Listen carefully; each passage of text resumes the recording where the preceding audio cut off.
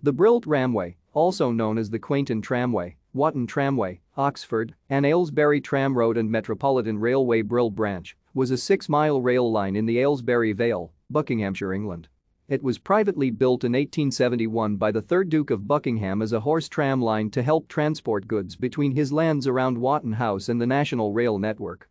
Lobbying from the nearby village of Brill led to its extension to Brill and conversion to passenger use in early 1872.